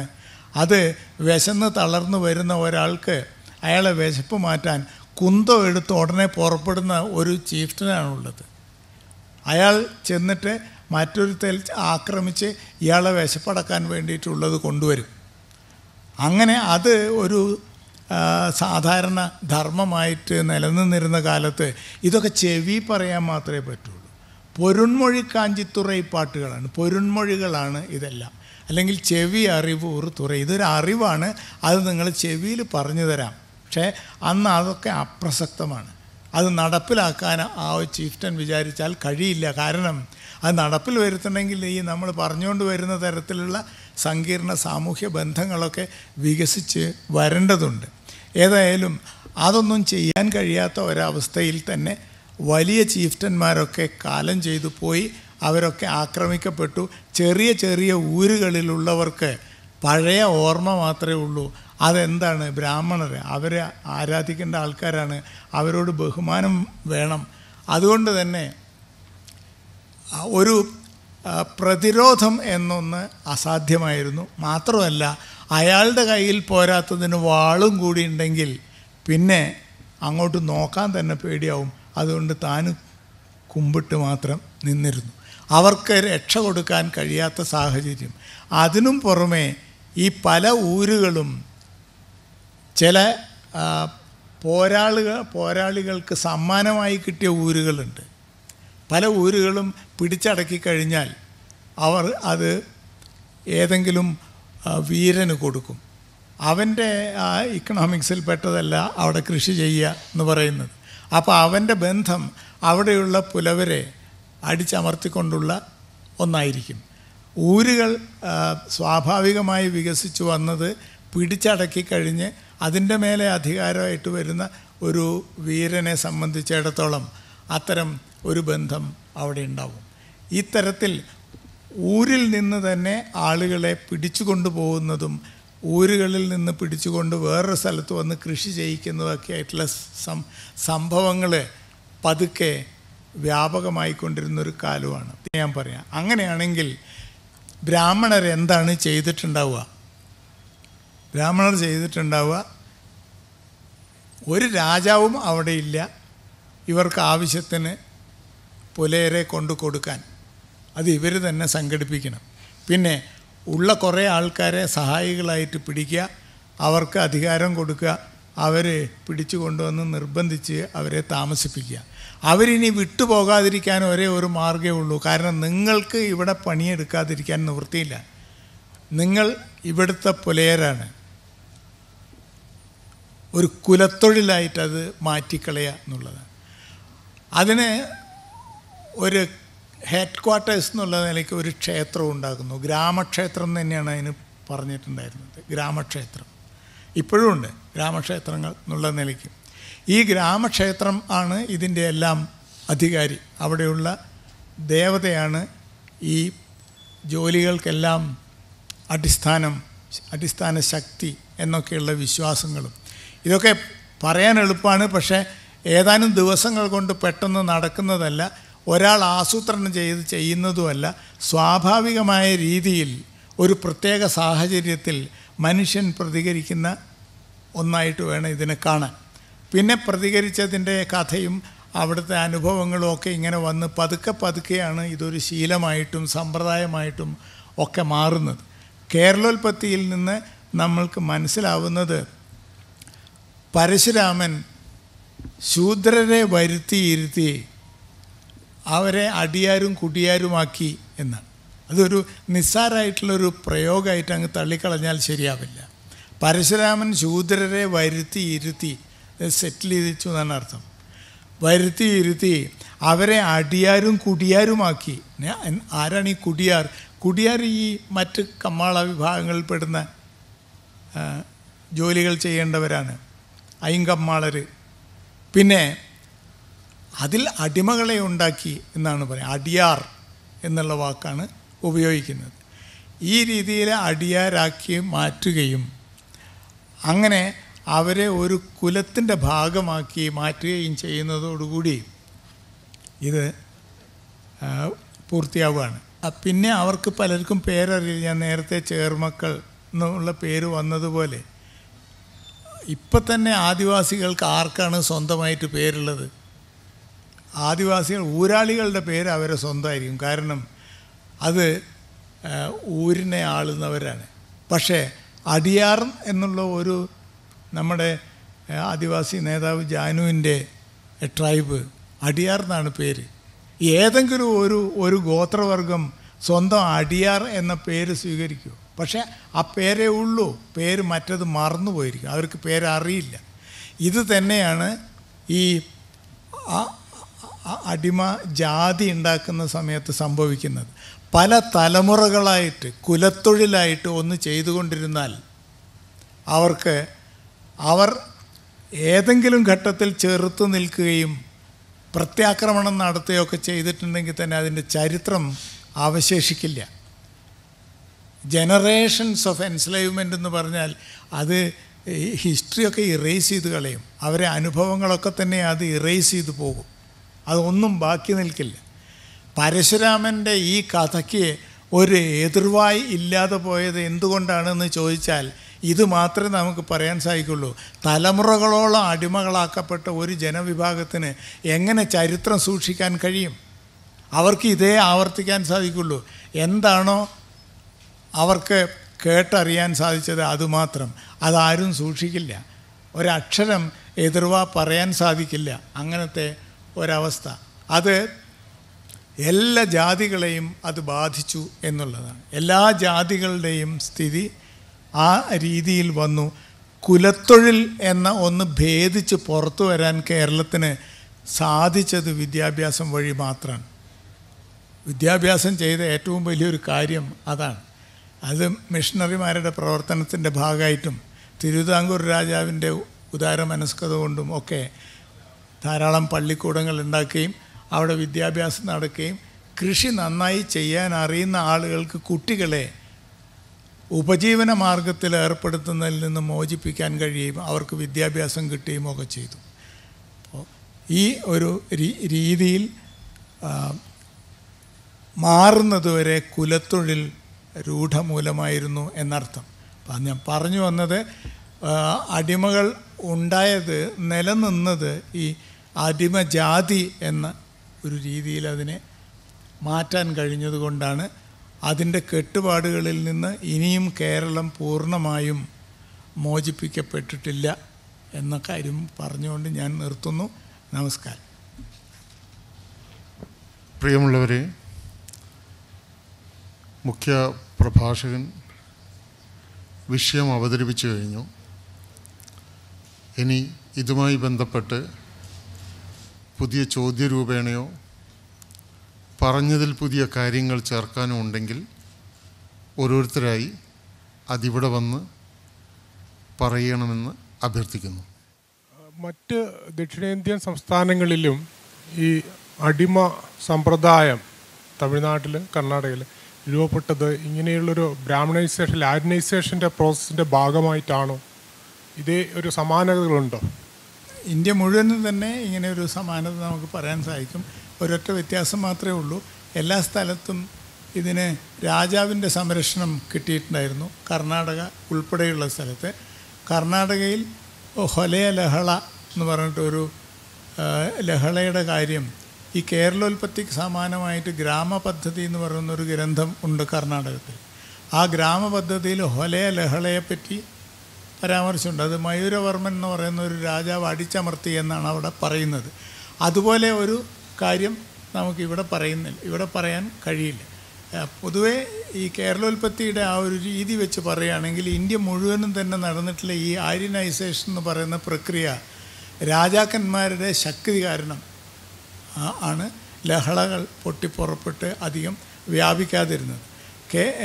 തമിഴ്നാട്ടിൻ്റെ കാര്യം പറയുകയാണെങ്കിൽ വെൾവിക്കുടി ചെപ്പേടുകൾ ഒന്നാം തരം ഉദാഹരണമാണ്. വെൾവിക്കുടി ചെപ്പേടുകളിൽ പറയുന്നത് തന്നെ ഒരു പല്ലിയാകശാലയും മുടുകുഴുമി പെരുവഴൂതി എന്ന് പറയുന്ന ഒരു രാജാവ് പിന്നെ കൊടുത്തിട്ടുള്ള ഒരു ഏകഭോഗ ബ്രഹ്മദായമാണ്.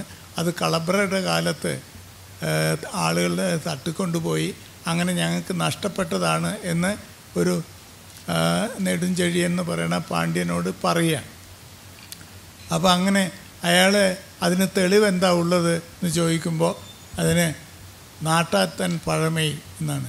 നാട്ടാറ്റൻ പഴമൈ ആണ് അതിനുള്ള തെളിവ്. നാട്ടുകാർക്കൊക്കെ ഈ കഥ അറിയാം എന്ന് പറയും. അങ്ങനെ അത് കൊടുക്കുകയും ചെയ്യുന്നുണ്ട്. ദളവായിപുരം, ശിവകാശി ഈ കോപ്പർ പ്ലേറ്റിലൊക്കെ ഇങ്ങനെ കാണും. പല പല്ലവ പ്ലേറ്റിലും ഇതുണ്ട്. പക്ഷേ അവിടെയൊക്കെ തന്നെയും ഇത് നഷ്ടപ്പെടുന്നുണ്ട്.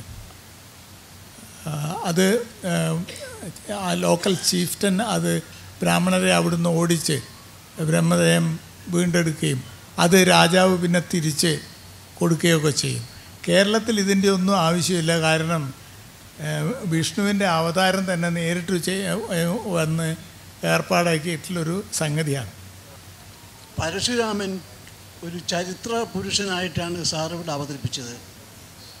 ആ ചരിത്ര പുരുഷൻ്റെ ആയുധം വാളായിട്ടും. പക്ഷെ ഒരു ഐതിഹ്യ പുരുഷനുണ്ട് പരശുരാമൻ, ആയുധം മഴുവാണ്.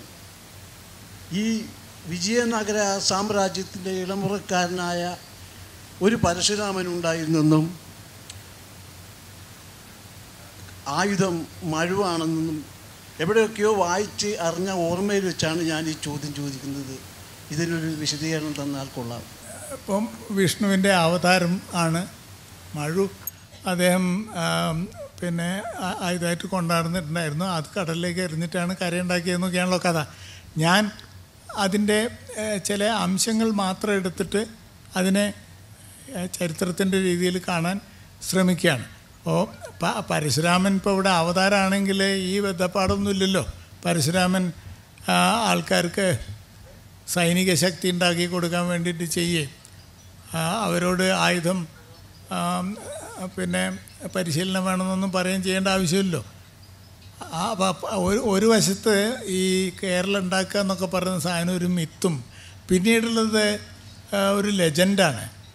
ഒരു മനുഷ്യനായിട്ട് തന്നെയാണ് അവിടെ വരുന്നത്. അപ്പം അതുകൊണ്ട് ഞാൻ ഇത്രയേ പറയുള്ളൂ, പരശുരാമൻ ചെയ്തതാണ് എന്ന് പറയുന്ന എല്ലാ കൃത്യങ്ങളും, ക്രൂരകൃത്യങ്ങൾ ഉൾപ്പെടെ, അതൊക്കെ ആ കാലത്തെ ബ്രാഹ്മണർ ചെയ്തതാണ്.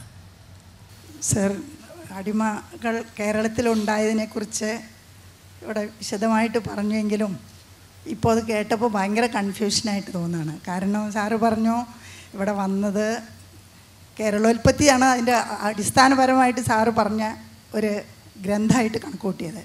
നമ്മളൊക്കെ MGS ഒക്കെ പഠിപ്പിച്ചു തന്നിട്ടുള്ളത് മലയാള ഭാഷ രൂപപ്പെടുന്ന ആ കാലഘട്ടത്തിലാണ് കേരളോൽപ്പത്തി എന്ന് പറയുന്ന സാധനം ഉണ്ടായിട്ടുള്ളതും അത് നമുക്കൊരു ചരിത്ര പുസ്തകമായിട്ടൊന്നും കണക്ക് കൂട്ടിക്കൂടാ എന്നും അതിൻ്റെ മുമ്പേ ഉള്ള തമിഴ് പാട്ടുകൾ തന്നെയാണ് കേരളത്തിൻ്റെയും അതുപോലെ തന്നെ ദക്ഷിണേന്ത്യയുടെയും ചരിത്രത്തിന് ആധാരമായിട്ട് ഉപയോഗിക്കേണ്ടത് എന്നാണ്. അതിൽ വിശിഷ്യ 10 അതിൽ ഒന്നാമത്തെയും 10ാമത്തെയും 10 നഷ്ടപ്പെട്ടു, ബാക്കിയുള്ള 10കളുണ്ട്. അതിൻ്റെ അടിസ്ഥാനത്തിലാണ് പ്രാചീന ദക്ഷിണേന്ത്യയിലെ കേരളത്തിൻ്റെ ചരിത്രം രൂപപ്പെടുത്തുന്നതെന്ന്. അതിൽ ചീഫ്റ്റൻസിനെ കുറിച്ചും അതുപോലെ തന്നെ കാറ്റിൽ റൈഡ്സിനെ കുറിച്ചും ഒക്കെ നമ്മൾ കേൾക്കുന്നുണ്ട്. പക്ഷേ ഇത് രണ്ടും കൂടെ ഒരു അവിൽ കുഴച്ച മാതിരിയുള്ളൊരു സംസാരമായതുകൊണ്ട് അത് ഇപ്പോൾ പഠിച്ചതൊക്കെ തെറ്റി തന്നെയാണ് എന്ന് വളരെ വ്യക്തമായിട്ടൊരു തോന്നൽ. നമ്മൾ കേട്ടിട്ടുള്ളത് ബ്രാഹ്മണരാണ്, നമ്മൾ ഈ ആവശ്യമില്ലാതെ ബ്രാഹ്മണർക്ക് ആധിപത്യം ഉണ്ട് എന്ന് പറഞ്ഞ് കേരളം ബ്രാഹ്മണരുടെ നാടാണ് എന്നിപ്പോൾ തോന്നുന്ന വിധത്തിൽ സാറിൻ്റെ ഈ അവതരണം കേട്ടപ്പോൾ എനിക്കൊന്ന് തോന്നിപ്പോയി. അത് ക്ഷമിക്കണം, അങ്ങനെയാണ് എനിക്ക് തോന്നിയത്. അങ്ങനെ അല്ല, മാഷ് പറഞ്ഞത് ശരി തന്നെയാണ്. പഴന്തമിഴ് പാട്ടുകളുടെ സഹായത്തോടു കൂടിയിട്ടാണ് ഞാനൊരു 1000ാം ആണ്ടിൻ്റെ കാര്യം പറഞ്ഞത്, അതിൻ്റെ സഹായത്തോടു കൂടിയിട്ടാണ്. പക്ഷേ ആ 3ാം നൂറ്റാണ്ടിന് ശേഷമുള്ള കാര്യം എന്ത് ചെയ്യും എന്നുള്ളതാണ്. ആ 3ാം നൂറ്റാണ്ടിന് ശേഷമുള്ള കാര്യം ആലോചിക്കാൻ നമുക്ക് മറ്റു പല വഴികൾ തേടണം. പിന്നെ കേരളോൽപ്പത്തി എല്ലാം പറയുന്നത് നുണയാണെന്ന് പറയാൻ സാധ്യമല്ല. കാരണം 32 ഗ്രാമങ്ങളുടെ കാര്യം അതിൽ പറയുന്നത് കേശവൻ വെളുത്താട്ട് 32 ഗ്രാമങ്ങൾ തിരിച്ചറിയുകയും അതിൽ 28 ലിഖിതത്തിൻ്റെ ആ കാലത്തെ ലിഖിതത്തിൻ്റെ സഹായത്തോടു കൂടിയിട്ട് സമർത്ഥിക്കുകയും ചെയ്തിട്ടുള്ളതാണ്. അപ്പോൾ കേരളോൽപ്പത്തി അങ്ങനെ വെറും നുണയാണ് പറയുന്നതെന്ന് നമുക്ക് പറയാൻ സാധിക്കില്ല. അപ്പോൾ ഒന്നുമില്ലെങ്കിൽ അത് ഒരു കച്ചിത്തുരുമ്പെങ്കിലും പിടിക്കുക എന്ന് പറയുന്ന സംഗതി ഉണ്ടല്ലോ. അപ്പോൾ അങ്ങനെ ഒരു കച്ചിത്തുരുമ്പ് പിടിക്കുന്ന സമയത്തുള്ള കുഴയലാണ് ഇപ്പോൾ ടീച്ചർ പറഞ്ഞത്. കുഴ തന്നെ ഇപ്പോൾ പറഞ്ഞ അഗ്രേറിയൻ എക്സ്പാൻഷനാണ് ഈ അടിമ സമ്പ്രദായത്തിൻ്റെ അടിസ്ഥാനം. ഇതിൽ 18ാം നൂറ്റാണ്ടിൽ അടിസ്ഥാനപരമായി എന്ത് മാറ്റമാണ് അതിൽ ഉണ്ടായിട്ടുണ്ടോ? എങ്ങനെയാണ് ആ മാറ്റം ഉണ്ടായത്? അടിമ സമ്പ്രദായത്തിൽ ആദ്യം സാറ് എക്സ്പ്ലെയിൻ ചെയ്തത് അഗ്രേറിയൻ എക്സ്പാൻഷൻ, പിന്നീട് 18ാം നൂറ്റാണ്ട് ആ സ്ട്രക്ചറിലോ ഘടനയിലോ എന്തെങ്കിലും മാറ്റം വന്നിട്ടുണ്ട്? എങ്ങനെയാണ് അഗ്രേറിയൻ എക്സ്പാൻഷൻ? വാസ്തവത്തിൽ ഈ 9ാം നൂറ്റാണ്ട് മുതൽക്ക് 12ാം നൂറ്റാണ്ട് വരെയുള്ള കാലത്ത് തന്നെ നടക്കുന്നുണ്ട്. ഏതാണ്ട് കരിഭൂമി എന്ന് പറയുന്ന ഉണ്ടല്ലോ, കായൽ ഭൂമി, കായൽ ഭൂമി കുറച്ചൊക്കെ നികത്തിയിട്ടുള്ള കൃഷി അടക്കം നടന്നു കഴിഞ്ഞിട്ടുണ്ട്. പക്ഷെ പിന്നീട് ഇത് ഒരുപാട് കുടുംബങ്ങൾ വികസിച്ചു വരികയും ഈ കുടുംബങ്ങളുടെയൊക്കെ പ്രോപ്പർട്ടി ആയിട്ട് ഇത് മാറുകയൊക്കെ ചെയ്യുന്ന ഒരു ഘട്ടമുണ്ട്. അപ്പോൾ അടിമകളുടെ എണ്ണം കൂടുതലാവേണ്ട ഒരു സ്ഥിതി വരികയും ചില ആളുകളുടെ അടുത്ത് കൂടുതലുണ്ടാകുമ്പോൾ അവർ കൈമാറ്റം ചെയ്യുന്ന സംഗതി വരികയും ഒക്കെ ചെയ്യുന്നുണ്ട്. അപ്പോൾ അടിമകളുടെ ഒരു കൈമാറ്റം പ്രധാനമായിട്ട് വരുന്നു. പിന്നീട് വിദേശീയർ വരികയും കൂടി ചെയ്തു കഴിഞ്ഞപ്പോൾ കടൽ കരയോട് ചേർന്ന് കിടക്കുന്ന സ്ഥലത്ത് പലതരത്തിലുള്ള പ്രവർത്തനങ്ങൾക്ക് ഈ പണിക്കാർ വേണം. കുമ്മായപ്പണിക്കും അങ്ങനെ പല പണിക്കാർ അവിടെ കൈപ്പണിക്കാരായിട്ട് വേണം. പിന്നെ അവരാണ് ഈ പ്ലാന്റേഷൻ സംഗതികൾ തുടങ്ങുന്നത്. പ്ലാന്റേഷനിലേക്കും ആളുകൾ വേണം. അപ്പോൾ നേരത്തെ ഉണ്ടായിരുന്നതിനേക്കാൾ കൂടുതൽ മൊബിലിറ്റി ഉള്ള തരത്തിൽ ഒരു വർക്കിംഗ് ക്ലാസിൻ്റെ ആവശ്യം വരികയാണ്. അപ്പോൾ രാജാവ് അതിന് സഹായം ചെയ്തു കൊടുക്കുന്നത് അടിമ സമ്പ്രദായം അബോളിഷ് ചെയ്തുകൊണ്ടാണ്. ഗൗരി ലക്ഷ്മിബായി അത് അബോളിഷ് ചെയ്യുന്നത് തോട്ടം തൊഴിലാളികളുടെ ക്ഷാമം കാരണമാണ്. അല്ലാതെ ഇവിടെ അടിമ സമ്പ്രദായം നിർത്തണം എന്നുള്ള ഒരു ഉദ്ദേശത്തിൻ്റെ പേര് ലക്ഷ്മിബായി അങ്ങനെ വിചാരിച്ച് കാണും. പക്ഷേ അവർ ഉപദേശിച്ച റെസിഡൻറ്റിൻ്റെ ലക്ഷ്യം വേറെയായിരുന്നു. ഇപ്പം ഈ ക്രിസ്ത്യൻ കൺവെർഷൻ അതുമായിട്ട് ബന്ധപ്പെട്ടുകൊണ്ടുള്ള പള്ളികളുടെ പ്രോപ്പർട്ടി, ഇങ്ങനെ പലതരത്തിൽ പ്രോപ്പർട്ടികളുടെ ഒരു രീതി മാറുകയും അവിടെയൊക്കെ തന്നെ അടിമകളുടെ ആവശ്യം വരികയും ചെയ്യുന്നുണ്ട്. അതുകൊണ്ടാണ് അടിമ സമ്പ്രദായത്തിന് വലിയ വ്യത്യാസം. ഇപ്പം നമ്പൂതിരിമാരുടെ അധീനതയിൽ മാത്രം ഉണ്ടായിരുന്ന സ്വത്ത് മാറിയിട്ട് അത് നമ്പൂതിരിമാരല്ലാത്ത നായർ ജന്മിമാരുടെ അടുത്തേക്കും മേനോൻ ജന്മിമാരുടെ അടുത്തേക്കും ഒക്കെ പോകുന്നുണ്ട്. അങ്ങനെ വരുമ്പോൾ അവർക്കൊക്കെ തന്നെയും അടിയാളർ ആവശ്യമായിട്ട് വരുന്നു. അതുകൊണ്ടാണ് അടിയാളർ വീണ്ടും ഒരു ചാറ്റൽ സ്ലേവറിയുടെ ലെവലിലേക്ക് പോകുന്നത്. നേരത്തെ ഉള്ള കുലത്തൊഴിൽ സംഗതികളൊക്കെ ആയിട്ട് ഭൂമിയോട് ചേർന്ന് ഒരു സ്ഥലത്ത് നിൽക്കുന്ന അവസ്ഥ മാറിയിട്ട് ഭൂമി കൈമാറ്റം ചെയ്യപ്പെടുമ്പോൾ ഭൂമിയുടെ ഉടമസ്ഥന്മാരിലേക്ക് പോകുന്നു. സ്ലേവ് മാസ്റ്റേഴ്സ് മാറുന്നു. അപ്പം അങ്ങനെ ക്രയവിക്രയങ്ങൾ വർദ്ധിച്ചു വരുന്ന സ്ഥിതി വന്നു. പുറത്തുനിന്ന് തന്നെ ധാരാളം സ്ലേവ്സിനെ കൊണ്ടുവരുന്ന സ്ഥിതി. പോർച്ചുഗീസുകാരൊക്കെ ധാരാളം അടിമകളെ ഇങ്ങോട്ട് കൊണ്ടുവന്നിട്ടുണ്ട്. ആഫ്രിക്കയിൽ നിന്നൊക്കെ തന്നെ കൊണ്ടുവന്ന സ്ഥിതിയുണ്ടല്ലോ. അപ്പം അതാണ് പിന്നീടുണ്ടാകുന്നൊരു വലിയ മാറ്റം എന്ന് എനിക്ക് തോന്നുന്നു. ഏതായാലും 19th century 1800 മുതൽക്ക് വളരെ വ്യാപകമായ രീതിയിൽ സ്ലേവറി കേരളത്തിലുണ്ട്. സർവാത്മന നന്ദി പറഞ്ഞുകൊണ്ട് വിരമിക്കുന്നു.